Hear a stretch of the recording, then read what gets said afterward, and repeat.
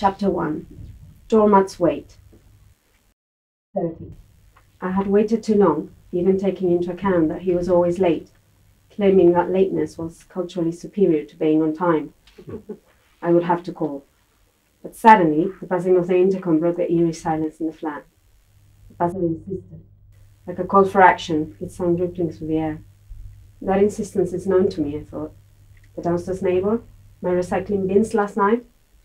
It can't be that. At least her flat had a separate entrance and she had never been given a key to the main building, or she would have been knocking right on my door. My body jerked up from the bed, almost independently of my brain dictating it to grab a t-shirt on the floor. It was cold. The t-shirt smelled of sweat. It could do for the shortest possible conversation standing by the intercom in the chill of the corridor. My right hand instinctively put up the bedroom blind, but it was too early for light to come in. My neighbour's prize-winning garden was still sitting in shadows. Punctilious horticulturalist, I muttered to myself. The council is set to cut down on garden waste collection, her voice pierced through as soon as I pressed. Of course it was her. I praised my instincts. Couldn't she at least greet me or call me by name? I'm leading a very important petition. Can you sign? She loved petitions. Did I care? She thought a girl like me should care. Perhaps she thought a girl like me did care. She clearly saw me as a responsible young lady, a good woman, a good citizen, who does all that is expected of her. Did I want her to be right? I have been too nice to her in the past. Maybe out of loneliness, boredom, or pity. Partly out of need. Surely out of habit. Politeness had been the bedrock of my upbringing, an instinctive yearn to please. That's why she kept coming back and seeking me out to suck my ink. She would let me sign her petitions in my own blood if I could. Good morning, Sylvia. How lovely of you to think of me. I was being my usual pushover. A little smiley mouse, anger soon mounting on the inside of my own pathetic demeanour. I had to try a bit harder. It's not even 7. She would sense my irritation if I did it right, like mother. A fatal blow delivered with a purr and a smile. Maybe later, I added more firmly, and let my finger impress the intercom. A fine balance needed to be maintained. Sylvia was a far more annoying neighbour than her mum, who had recently passed away, but she still needed to be kept on my side against the do-it-yourself St. IKEA upstairs. That man's water naturally flows downward theorist tested me. He had flooded the downstairs flat 3 times in the last year and turned our address into a war tap. The buzzer startled me again as I was turning back into the bedroom in a shiver. Certainly, I hadn't done it right. As good as mother. Of course, no amount of determination on my side could be enough to keep Sylvia at bay. Everything was set against me. I should have known. Can I leave you with some background information? I'll post it through the door. She hung up. My coal-rattled self ran for refuge, back under the duvet. The flat central heating had recently defied repeated rescue interventions by clueless professionals, making me wish I had been to plumbing school rather than got a first in PPE at one of the country's top universities. But I knew I couldn't blame anybody, really. My pipes must have been over 100 years old. My body felt disheveled, frosty and lonely. I needed a pee. I was upset by my inability to get through my neighbour, to make my wish for peace respected. Perhaps I'm overdoing it, I sighed, reconsidering without a conclusion. I have been travelling through anxious, perilous times, fretting over that upcoming call. Something was needed to put me back on track. Maybe starting the mocha pot in the kitchenette the flat owner had carved out of an alcove. The house-to-flat conversion must have been a big project, but he clearly hadn't touched the plumbing. As I got out of bed and went for the mocha pot, the drains granted a little bit by the kitchen radiator, asking for understanding. Mondays are hard for everyone, I nodded in the gelid darkness of the desolate apartment. After a few minutes, the coffee came out of the pot, the hot air cloud filling the tiny space. There was certainly little risk the kitchenette could ever feel empty with the sound of flying dogs echoing in the non-enormity of its non-dome ceiling. I had always aspired to an airy kitchen, thought it would materialize one day with the rest of my dreams, but for now I had this tiny alcove. It was definitely an on-room. I served myself a cup in a well-rehearsed ritual. Next, I stretched my left arm to touch the kitchen ceiling. It was easy, despite my body being of medium height with average length upper limbs. Another sigh. Perhaps the trickle of the shower would have made my mood this morning, followed by the frankincense cream Mother had kindly gifted me last month to help take care of my wrinkles. I had lived in the flat long enough to belong. Yet despite having hoovered the bathroom's carpet to death since moving in, the old silver slippers he left behind remained a must before entering the toilet war zone. They were probably the only remnant of our cohabitation phase. In this place where everyone haunted me each day, I felt tragic when I thought about it.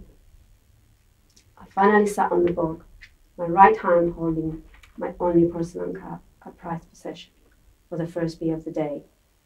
It's probably unhygienic, he had said to me countless times when we lived together, nearly a year past. But this was my well-rehearsed morning drill, and it was never to change 1 inch. I guess I had been bred into a woman of habit from early on. I was on and off the shower in a dash, trying not to dwell on the usual disappointment, which came anyway despite shortening the experience. Perhaps because of the peeling bathroom paper, which kept worsening and could not fail to catch my eye, or because of the relentless noise of the water system, or both. With the recent rattings, even the tiniest water pipe noise unnerved me. I trotted to the bedroom wrapped in towels, convulsing to the chill of the corridor, desperate to indulge on my wardrobe, the only ground feature of the flat, stretching along the bedroom wall and up the high ceiling, in the kitchen, high in the bedroom, a space the owner had been unable to exploit because the resulting mezzanine wouldn't have met the requirements for a livable space unless you were a dwarf. Except at this precarious time in my life, I own an unsettling 4 pairs of jeans, 10 flimsy tops, 7 budget dresses, and a few selected old outfits I had hung on to for their nostalgic value. I had wanted a clean start, but now the Spartan filling my wardrobe mausoleum dispirited me. As for his stuff, he had taken every single thing with him, as if he was never coming back. He had left no trace other than the slippers. I needed an uplifting attire this morning, something that could pick up the pieces of my life and put them together better than the mocha pop cloud, the emotional shower experience, and Mother's frankincense intense cream. There was the one decent designer two-piece she had handed down to me some years ago, a kinky, velvety black trouser suit that had time back been bought by my grandmother to be worn with shiny black pants and a silk shirt that had belonged to my father when he was very, very thin. I went for it and told myself I looked ravishing as I faced the mirror, all dressed up with nowhere to go. That was the other thing with the wardrobe. The doors were fully mirror, head to toe, side to side on my bedroom wall, so that I could fully contemplate the slow motion of my gloriously lonely demise. 8 o'clock, enough. I dialed 3 times before he picked up. Hello? I could barely recognize his voice. It was the deep groan of a night wolf. Hi, I said. You don't sound too good. There was a time when I used to adore his early morning groan. I used to adore him over all limits and write long poems savoring his every mannerism, the inside of his down to the tiniest transnuclear membrane transporter. Woke up a minute ago, he strung some words together. Big night? It was the pirate party, he told me. I had told you. I hated pirates and I hated theme parties. Full stop. They were childish. Did you stay late? I asked, then stopped myself. He didn't like intrusive. You know, these networking events, they are part of the experience. At this point in his life, being an indiscriminate networker was at the top of his agenda. He seemed caught in a freak networking storm. Before that, he had forever been a perfectionist at work, which took most of his time and effort, and a strong will, which seemed absent from our relationship. He appeared certain that our relationship needed little input and would live of his own intelligence, perhaps even without us. He paused. Maybe he was trying to sit up wherever he was. I thought I heard an attempt from him to clear his throat. In a couple of months, he'll be all over, he added, not in a reassuring tone, though, but as if announcing Armageddon, no traces of joy for our potential reunion, which would hopefully come as a byproduct. He had fallen in love with me once, with us, but perhaps he has only fallen in love with the way people had photographed us, and he thought that image would last forever. Has it been that good? I knew I shouldn't push it, that it was better to remain calm, but it was hard not to be cynical. Maybe I should do an MBA too. It was pure bravado. Go for it. He knew I would hate it. But his answers were always so practical. They followed a logic. He offered straightforward, simple solutions that, by my own logic, should have stopped me moaning. I couldn't deny it. Perhaps it was my fault, and I could be convinced that at some point my love had become too big, and our time for it insufficient. And although I had tried to air the issues, it always happened in an undiluted, non-urgent way. Even when my mental breakdown had been imminent, when the mending had been urgent, and it had always been dismissed as abstract talk, entirely my fault for being a doormat, perhaps. We are together in a few weeks, I ventured more cheerfully. I thought whether I should fill the silence with the story of Sylvia's wake-up call and abandon the idea almost immediately. It was irrelevant, although on second thoughts, that may have been what made it suitable. It's been tough these past months, you know, I added. Instead, raging inside me for sounding so needy. A lot to think about. He meant the wedding. With so little time. But he had time. It was just that he couldn't make time for me. It seemed to me I had more time every time and he had less time to make time. We had boarded the same train long ago. But I had ended up on a coupled carriage on a sidetrack. Maybe I had put myself there, perhaps even tried to walk him over to my side. But then he was off. And the farther he went, the more I loved him. The more I wanted him. But the more I loved him, the less I saw him. I had tried to put a definite stop to it, with my mental breakdown forcing the engagement. But he went on anyway. Is your mother all over it? The one person he feared but constantly brought up these days. Who wouldn't fear her, even if she adored him back, and thought he was the best thing that had happened to me, especially after the other thing that had happened, the breakdown. He had self-exiled himself unjustly. He would disagree, after my breakdown. But Mother had of course fully approved of his decision to leave me to do his MBA, not so much of mine to abandon my job to follow him and then failing to stick by him. He's right to fight for his way out, she had said at the time. It was daunting to what extent my plan had backfired. I had been promised a wedding, but I had not secured the man. And had I been a different kind of woman, I would still be throwing tantrums for his attention, in the most public places with the fewest exits. I was just a pushover, always waiting for him to call. She's fretting over my sister's wedding for the moment, I replied to tranquilize him, although he didn't deserve it. I thought I heard a few on the other end of the line. But she still inundates me with plenty of unworkable tips. I haven't even told her yet that we're going for Asia, for an Asian venue, I added. She will definitely complain that we're only doing it to escape her, to get away with carrots on a wedding cake.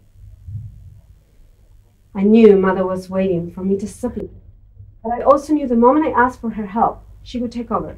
And yet if I didn't ask her, she would never pardon me. It was the usual impossible situation, and he had been rightly suggested Asia may make things easier. The choice was justifiable. He was studying in Singapore, and there was a possibility he would stay on to work there, and that we would settle abroad temporarily. We had decided all of it together, me and him, as far as I remembered. Are you okay? Out of the blue, he was suddenly caring. I wonder if that was as much love as he was going to give me that morning, unpassionate pot plant. My inability to be at the center of his world worked me like a hot iron from the inside. I have a few wedding venues lined up if you want to talk about them, I said.